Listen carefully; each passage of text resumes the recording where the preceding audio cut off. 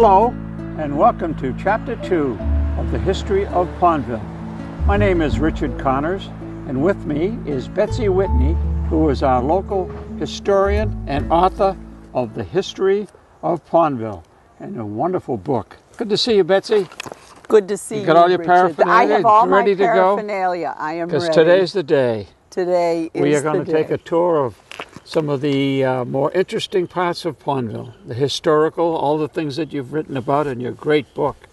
By the way, we've had great response to this book and to the show. Well, I'm actually very thrilled. I've never done anything like this before, and it has been received with much enthusiasm. I'm thrilled. Well, someone said yesterday while I was at Jane and Paul's farm, you and Betsey must be real good friends. You get along so well. And that's true. It is true, and we've had fun with our practice Haven't sessions. we, huh? Yes. We certainly have. You already knew that I talked a lot. So today, folks, we're going to stroll away after we had a little talk about the house that Betsey Whitney lives in on Valley Street, this very historical house.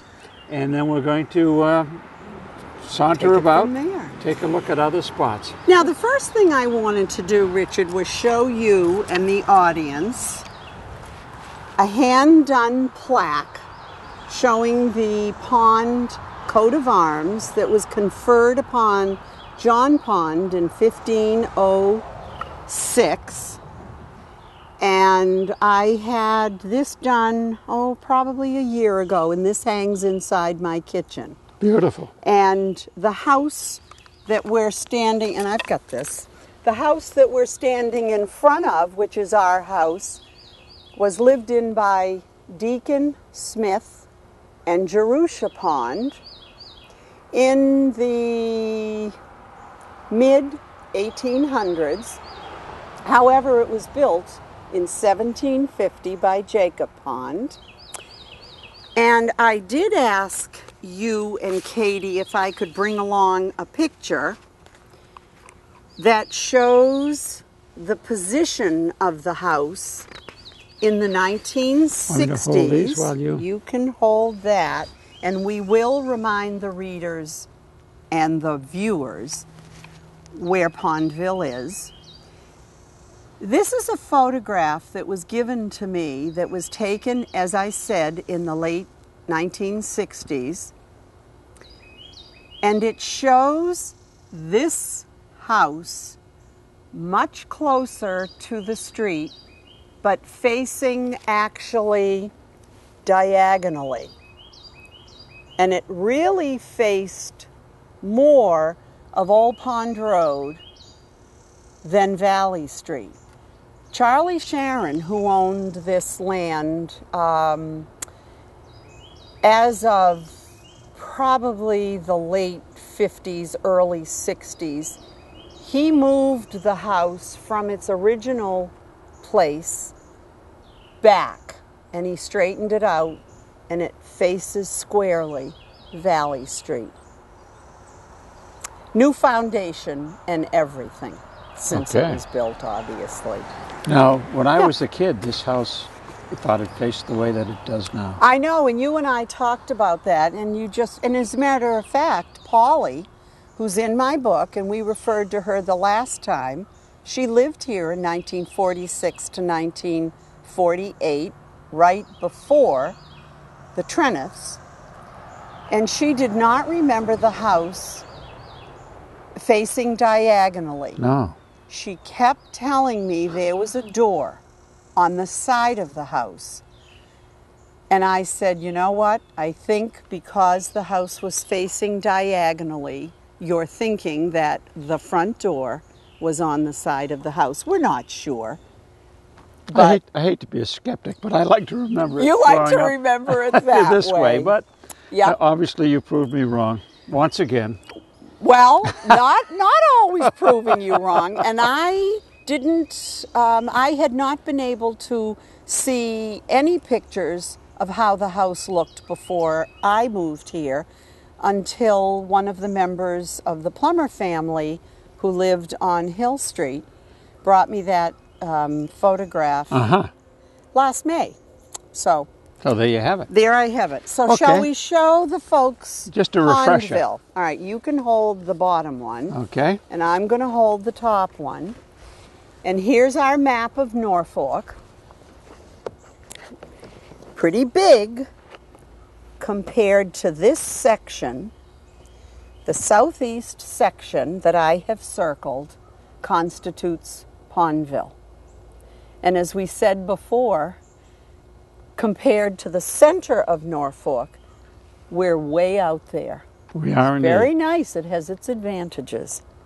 Okay. True. We're way out there. You know, in chapter 1, we spent most of our time talking about the book, how all the hard effort that you put in to come up with this great book. But today, we're going to just show some of the things that we talked about. You'll actually be able to see in reality, except for the pond home. That's right. That's one of the things that is missing here. Well, the pond home, the Pondville School is gone. Yep.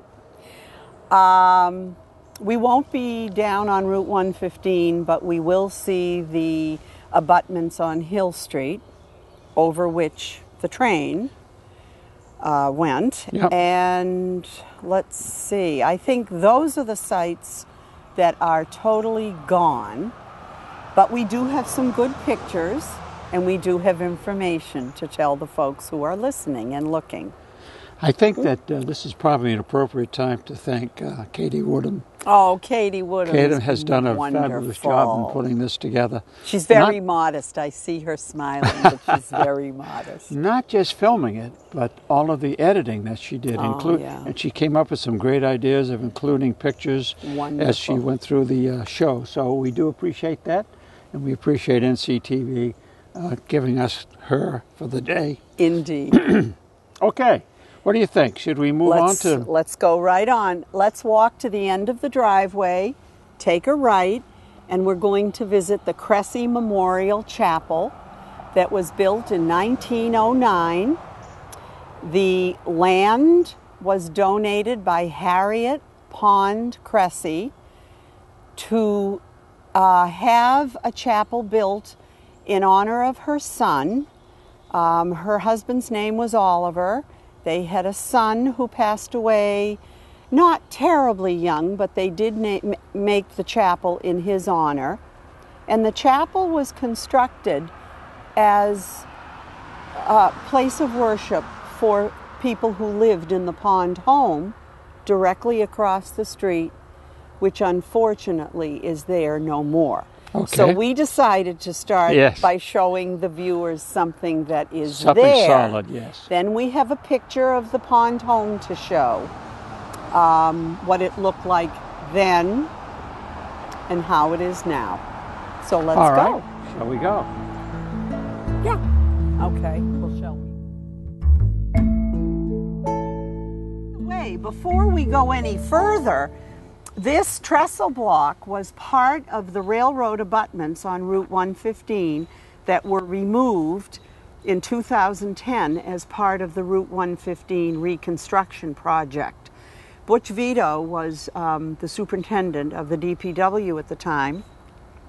It wasn't that I was on bended knee or anything, but when I talked to Butch, I said, please, oh please, I would like a trestle block to be delivered to my property to stay in all perpetuity as a reminder of the abutments that used to be on Pine Street. And he said, absolutely, there it is. I don't think anybody's going to walk away with it. The version that you gave me is a little smaller than this.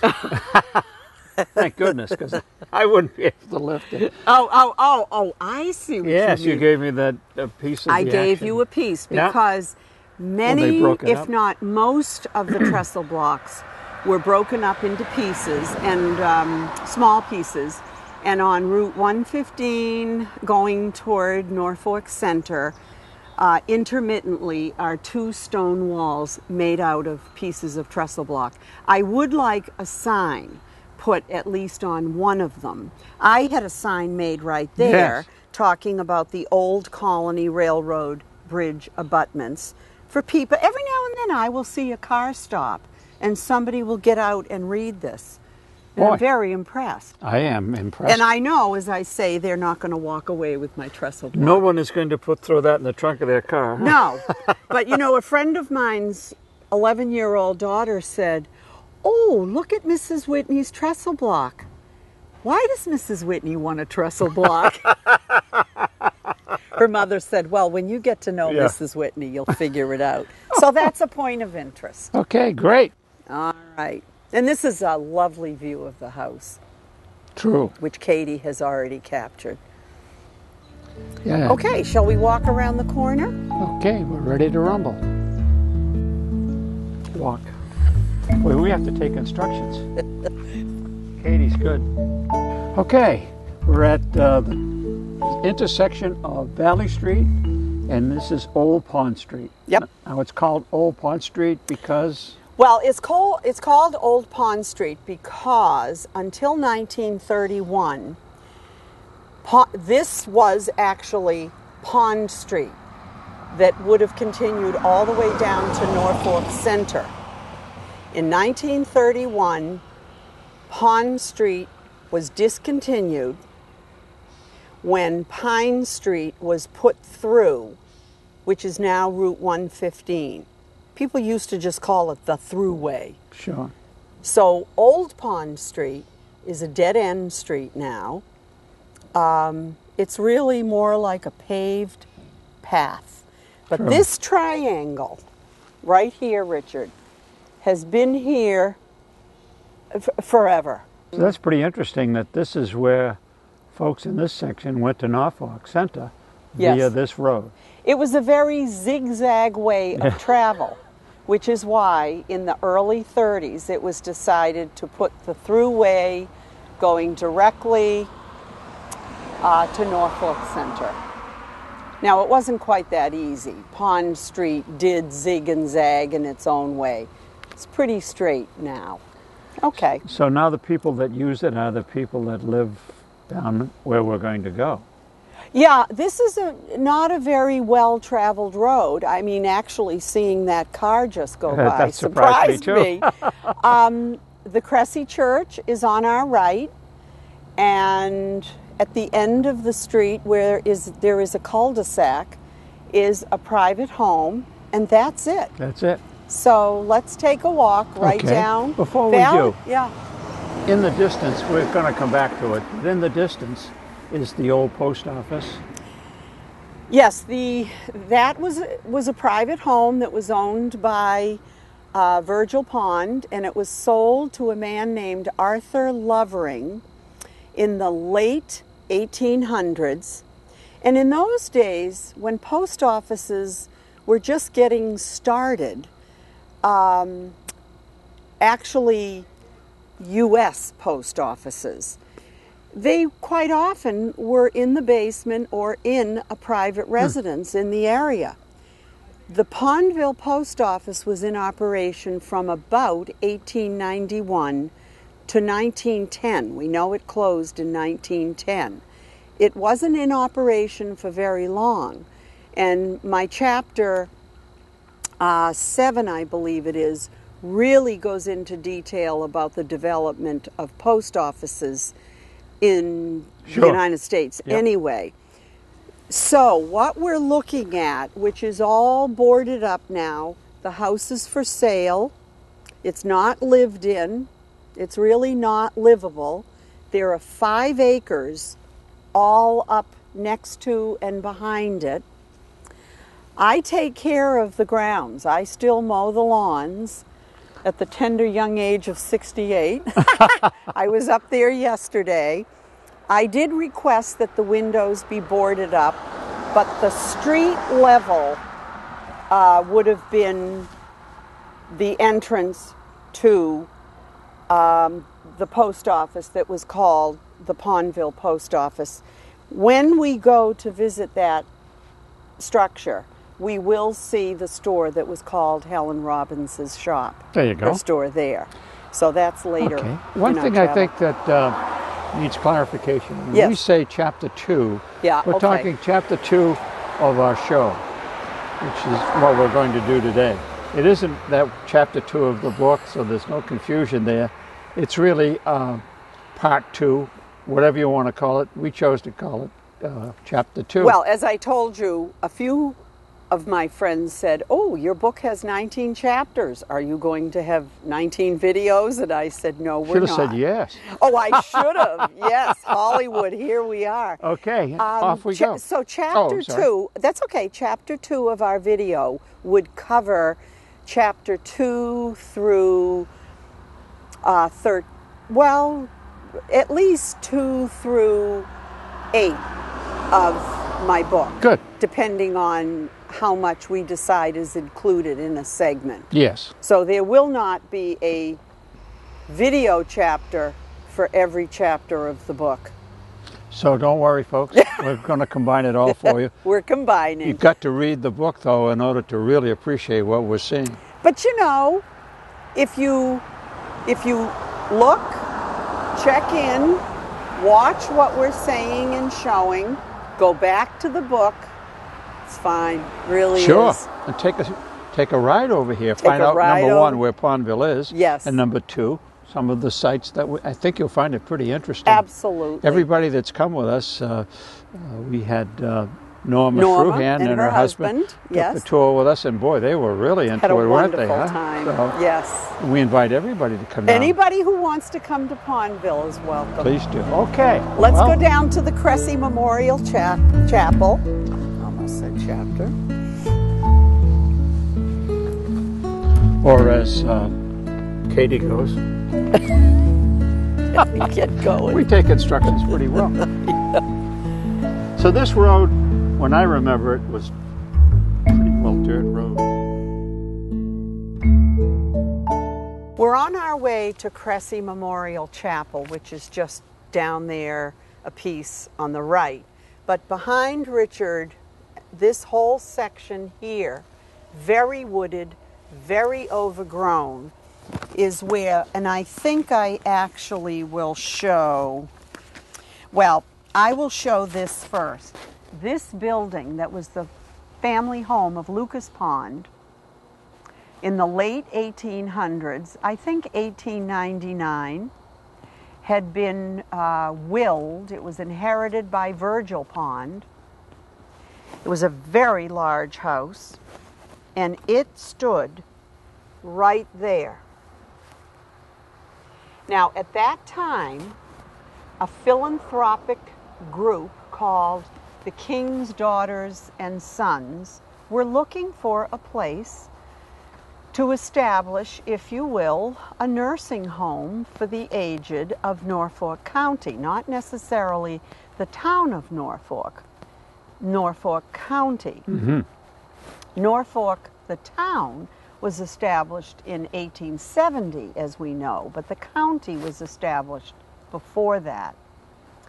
Virgil, knowing about the King's Daughters and Sons through his sister Harriet, who I have already mentioned,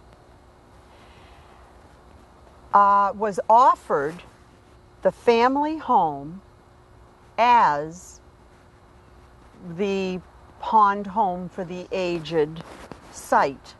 It had to be approved by the state, and 2 years later, and actually these are attached, I'm okay, this beautiful home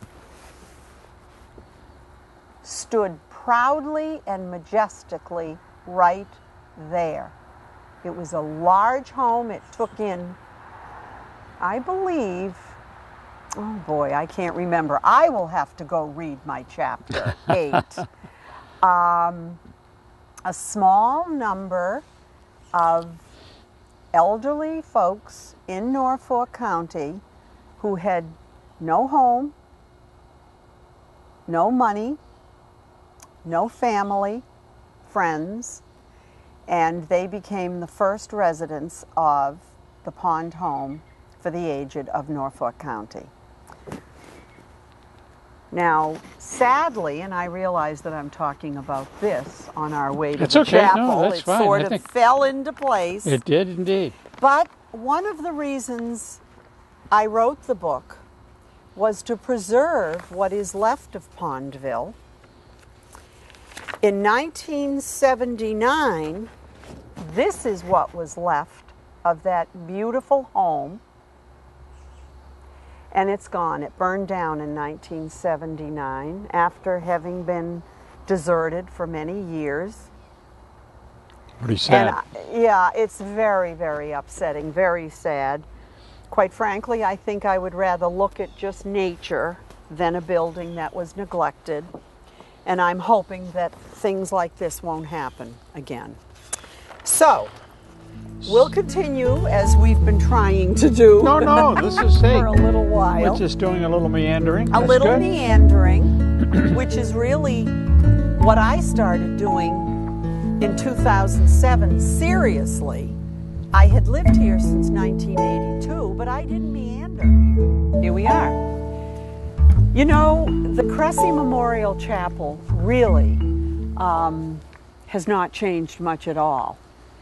In about 2005, the Mass Historical Commission was hired to do an assessment of Pondville to see if it would qualify as a historic district. I didn't know any of this. Yeah. I was too busy teaching somewhere else. That would have been wonderful. But they have strict requirements. And in order to qualify as a historic site or a historic district, you have to fulfill certain criteria. Changes cannot have been made. Original components of the structure must still be visible. This chapel was the one component of Pondville that would most likely be eligible for Mass Historical recognition. I do not believe that it was pursued, but Cressy Memorial has retained the most integrity. So the book will give you a description of the kind of stones that were used. Obviously, parts of it have changed. The door has been replaced. This boulder here, and Katie, if you could, I don't know if it's covered by weeds, it does say the Pond Homestead Camp. And the picture in the book that I took in 2009 or 10, I don't know, it goes to show you how things have weathered since then. But that was moved over here. Our friend Larry lives here, loves this place. Oh yeah, this is quite a spot. The residents of the Pond home would come right out the front door of the building, which would be Richard right there, and go right across the street and go right into the Cressy Memorial Chapel. Now, as a kid, I remember you could hear the organ. Oh. You know, of course, it had all of the benches and everything in there that a chapel would have, and there was an organ in there, and they were singing. And you know, at one point, I think the Pondville Cemetery was in charge of the chapel. Yes. It was controversial. In 1980, the chapel became a private residence. Yes. And there was some discrepancy about whether that should be. The first man who lived in this building was required to become a minister. He did. And he mailed in for one. He mailed in to be a minister, which gave him tax-free status. It did. But then that was the end of that. Sure. And whoever lives in the house pays taxes. Yep. So the house is on its 5th private owner. Oh, it is? Yes. I didn't I missed And it several still in the has the balcony inside that you can see. It's been done over. Oh, sure. But boy, does it look so similar to the picture that's in the book. Amen. Now, isn't it something to live in that structure? Huh? Oh, yes. That's right. That is so unique. I know. I've made jokes about, oh, you're an angel, Larry. I see. Yes. So, as we go down Old Pond Street, we are approaching, in about 150 yards, a cul-de-sac. Back in the day, we would have kept on going. We would have walked right over a small bridge over the Stop River. And of course, the Stop River was a water source that was attractive to the early settlers, and one of the reasons, the main reason, it was the water and the hay fields and good land for growing crops, good land for grazing. And ducks. Don't forget my ducks. Oh, and ducks. Don't forget of course, my they ducks. didn't come until later. No, that's true. Yep, Much later. And we will get to that in chapter 3, which will incorporate chapters 14 through 19. Okay. We think. I just don't want you to forget my ducks. I'm not going to forget your ducks. I have a lot of little... My personal 25-cent an hour ducks. Yeah. All right. So we're going to meander, and you know, when I walk down here, you can hear the peepers, you can hear birds, you can hear squirrels scurrying, you can see chipmunks.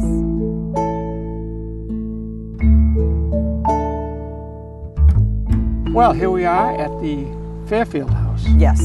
Tell us about this. Well, you remember it as the Herd's house? The Herds lived here, yes. Okay. Belonged to Charlie Sharon. Well, this house was built in the 1700s. We do know that Nicholas Fairfield lived in this house. Nicholas Fairfield fought in the French War in 1798. He and his wife and family lived here. He had daughters. We don't know an awful lot about Nicholas Fairfield, but he was a patriot. He was buried in the Pondville Cemetery, unrecognized for his service to this country until, I believe it was by 1987, Greg Stahl, the president of the Wrentham Historic Commission, had a plaque put right by his grave commemorating his service to his country. Now, Charlie Sharon Sr. lived in this house for a time. Charlie Sharon Jr. owned the house much later, in the 40s, when you worked for Sharon Duck Farm. And farm workers, there were barns everywhere. Workers on the Sharon Duck Farm lived here. Now, by then, yes, because in 1931, this street was discontinued. Now, do you remember this as a cul-de-sac? No. You don't? No, okay. You could go right out to Route 1A. I mean, you still can drive. No, but I mean, it was a road right out to, because people used to come in off of 1A and park in here. Okay, but the throughway had already gone through. Yes. Yes, but this was still used. It was. It really isn't used very much. It's not supposed to be used at all. Not at all, yeah. But for many years it was. My friend Kathy and her friend Keith live here. It is a two-family home. It has a young man living in the upstairs, and Kathy lives downstairs. And it's right next to the Stop River. I can hear birds now. I can hear traffic now. Yes, we can, yeah. Yeah. Is it okay for me to mention that there were ducks over there? Have you mentioned that there were ducks over there? Yeah. Now, were there ducks actually down here as well? They were at my house. They were, yes, they were. Hundreds No, of but ducks. here was to our left, my left, was a big barn. And it had hay, you know, it had the odor of a barn, which I miss. I don't know if you growing up were involved in barns at all. Oh, sure. There were no horses in there or anything. They stored stuff for the duck farm. But it had a loft, and it was just a great place to grow up, to have like your own treehouse in a sense. And from there we shot all the Germans and Japs that had invaded this particular area during World War II. And with the herd kids, it was a pretty exciting area. There are no bodies left of all those people. No. Someone came and picked them all up, I guess. Yeah, they're all gone. That was an imagination palace, because if it wasn't the war, it was something else that we would think of. And Jump out of the loft as safe playing. As Superman and all of those sort of things into the hay. And there was another barn up beside your house, and a row which we'll talk about. Of duck houses. The duck houses. You know, but the barn there was I've really heard, nice. yeah, and that barn didn't burn down until the late 50s. Oh, yeah, yeah. It was Yeah. quite a fire because it was tinder dry, and it had, you know, hay in it and all kinds And of part of the Fieldstone Foundation, and again, we're talking about my house on Valley Street. Part of the Fieldstone Foundation is still there. Sure. I've gone down there to dig around. There is a big wheel that goes to a wagon, and I have made a simple request to my husband, go get that. I want that. Always simple requests. I think he'll have to blast. Yeah, But, I was going to say. Yeah, but again, I didn't know anything really about my house. I knew it was very, very old. That's all I knew. I knew this house was very, very old. Oh, it was. I certainly knew that the post office house was very, very old. That's all I knew. Well, this house, the maintenance on this house was very poor when the Herds lived here. Yeah. It was bare floors, rickety. Yes. It was, and it leaked and when it rained. It wasn't well maintained, but Yeah. it was what it was, and that was just sort of typical of Pondville back in those days. Nobody had much money. It was a little rickety in Pondville. The whole place, if you went around and looked at some of the homes back Yes. then, Yes. they weren't palaces No. by any stretch. Some of them were cabins and cottages of people that worked either at Pondville Hospital or came out here in the summer to get away from the heat of the Boston Center. So, you know, it was on the pay scale of life. It was on the lower rung. But you know, Richard, having you say this and thinking of the interviews that I had with your brother Paul, Yeah. a long interview I had with Herbie Hawksley, Oh yeah, Herbie and Eddie. who lived up off of Everett Street. They didn't have electricity. They didn't have indoor plumbing. The interviews I mean, it was- with the Kozaks, Yeah. the interviews with you, the interviews I've had with a few other folks who lived here.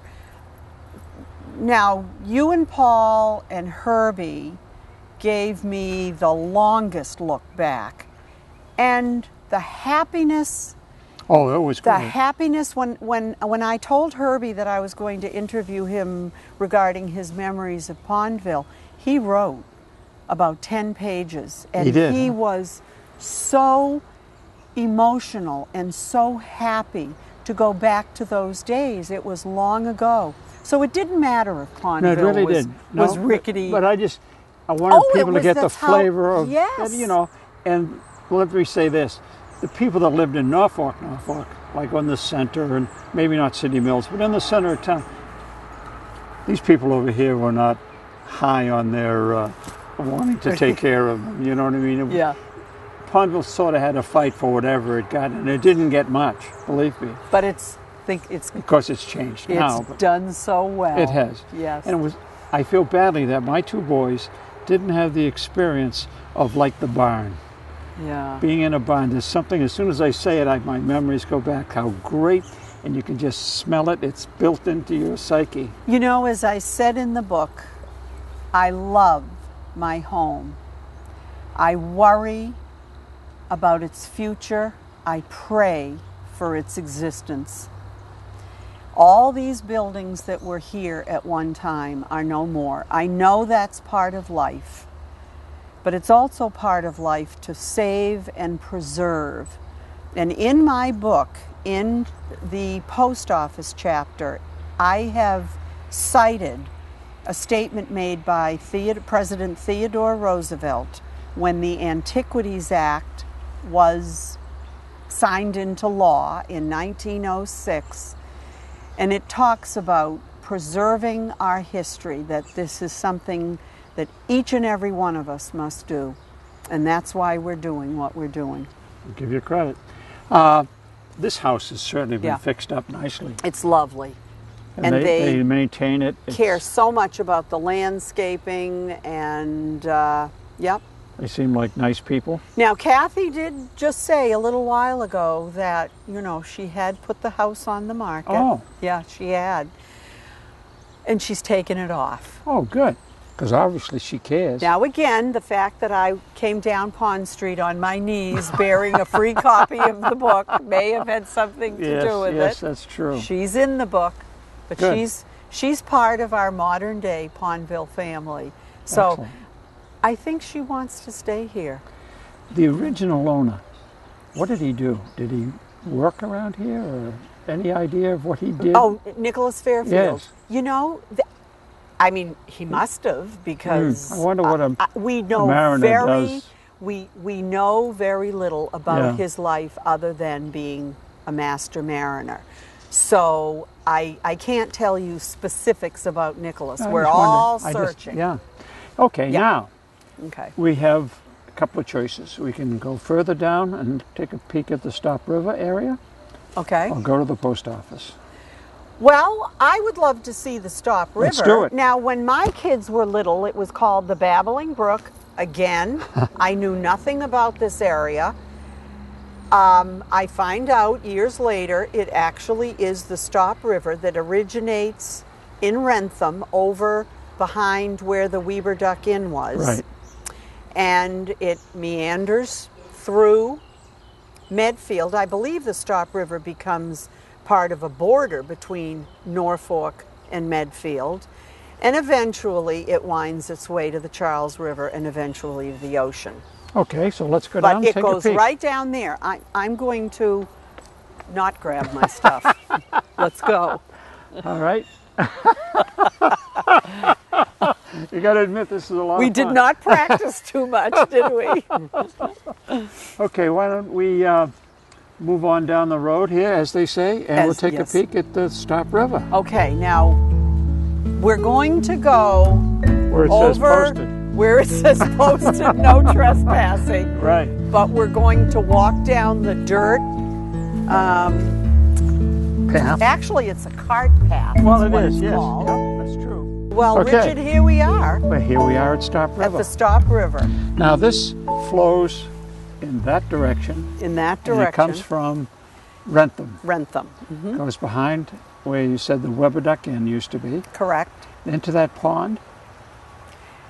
Well, you know, I've been told by some people that it actually starts in that pond. I'm not sure. I always thought it did. Yeah, I don't, but it's either in it or right there, but it definitely starts there. It flows along behind where, in the old days, the Weber Duck Farm was. Yes. Back to my ducks. Yes. And it came down through there, came under Route 115, and goes along through here.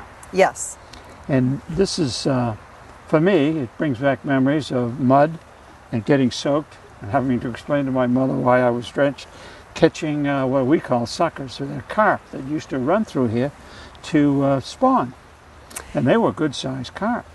So we would catch them as kids. Well, this brings back memories of, as I said earlier, my stepchildren. So this goes back to the early 80s when they came down to the Babbling Brook to fish for great tuna or sailfish, Sharks. maybe an occasional shark.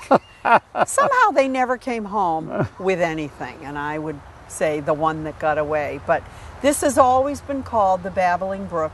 Many years later, I discover it is called the Stop River. Yes. So, and of course, this is a modern version of a cart path, and technically, you know, this is a pass-through. It's not for public use, but So it has came been from used. Valley Street, by where we walked down. Oh, well, before. Yes, yeah, and back in the and old. unpaved, Yes. from where the pavement goes at the house up there. Right up to Dedham right Street. up to Dedham Street. And then one would take a left and then a quick right, similar to how it is now, and continue. So that's the way it was laid out for the horse and buggies. Similarly, Similar. yes. Ah. I mean, it had various zigs and zags of its own as it went down to Norfolk, what ended up being Norfolk Central. Uh-huh.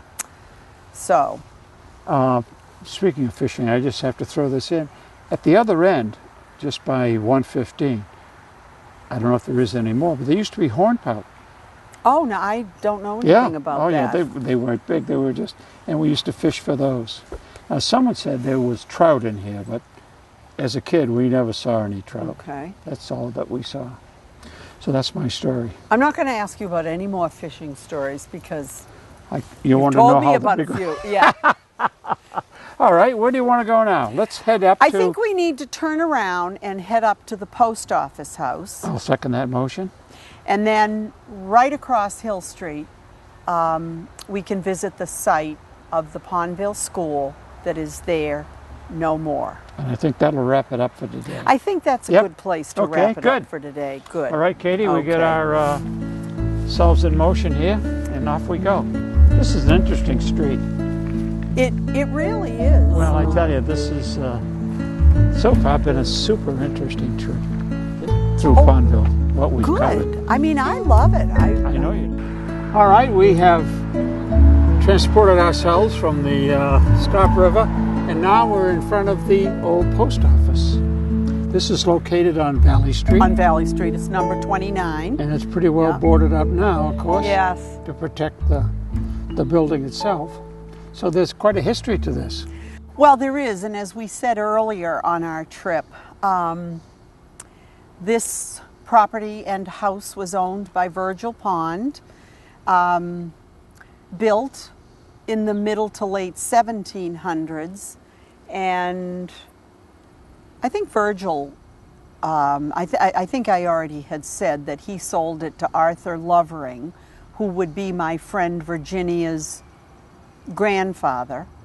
He bought it from Virgil Pond, and the Pondville Post Office occupied the bottom floor beginning in 1891, lasted only until 1910, when people in Pondville then received their mail from the Wrentham Post Office. Yep. I have been in this house many times. The cellar is dirt, and one of these days, there used to be electricity. It's been shut off. I would love to do a little archaeological dig down there and see if I might be able to find a stamp or a letter opener. In the book, you will note that I did locate a postcard that was postmarked Pondville Post Office. So did they have cubby holes where they got, or could you tell? I do not have that. There's nothing in the cellar that reminds one of a post office, except Virginia told me as a child in the basement were 4 sections of wrought iron,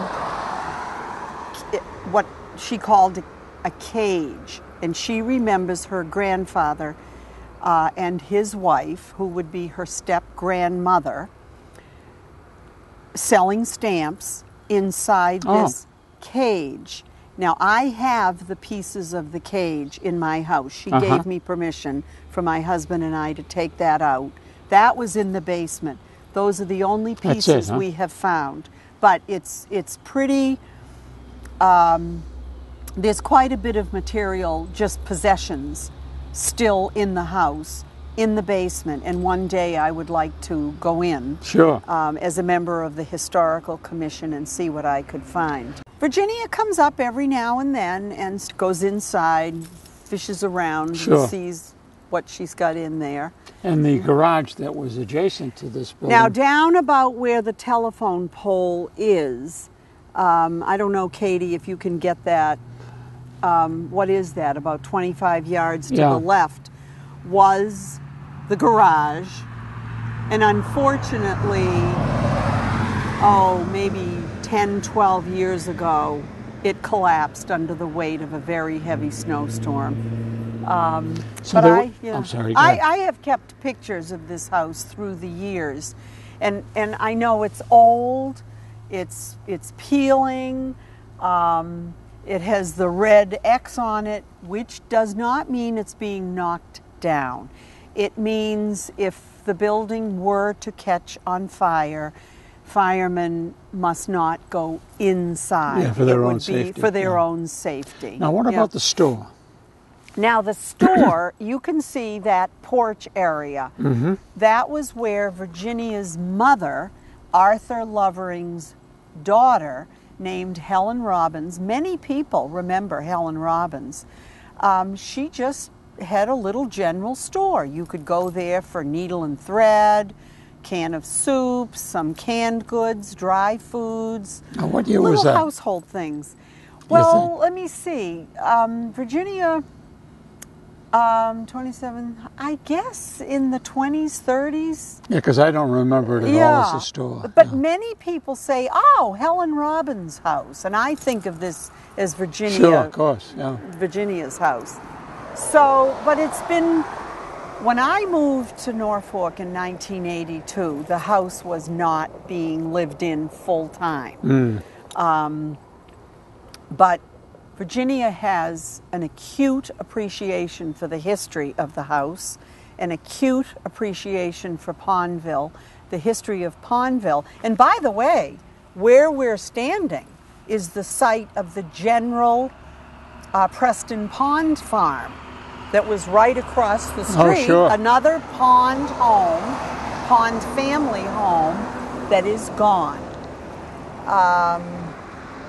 So as long as this house is standing, which I hope is for the rest of my life, and I do, you can't really see it, but I do keep a wreath on the front door. I see that, yes. Yeah, and my husband and I make as many repairs as we can. You know something? You have a very understanding husband. My husband. Nate is one of the and best. And as I say in the book, he'd rather go fishing. I suppose I could send him down to the Stop River. But I would like to get a sign to put on, just a little sign that says, one time the Pondville Post Office. I'll have to go through whatever, Sure. Technical Okay, permission shall I we have to go to get school? for that. And yes. Oh, I'm sorry, go ahead. We're going to go to school, and here is an example of a very valuable piece of Pondville history that is gone. However, I was lucky.